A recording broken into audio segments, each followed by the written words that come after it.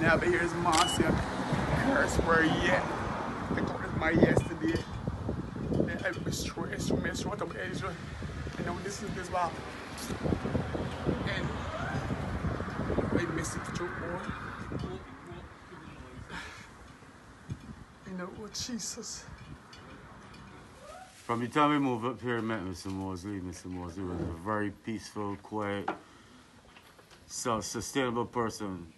He speaks every morning. He passes going for his exercises. He and his wife, and they go for their jog and come back.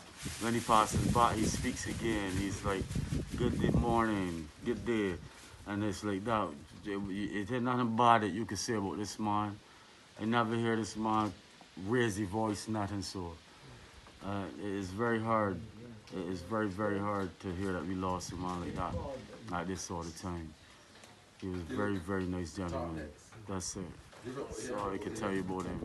Being around Asia for all these years, we played cricket together in the streets. I had the opportunity to do some running and exercising and things with him. All my life I know he was a good man. Very polite, peaceful, quiet. Never get in a heated argument with no one in the fights. And it's real sad and heartbreaking that he lost his life today.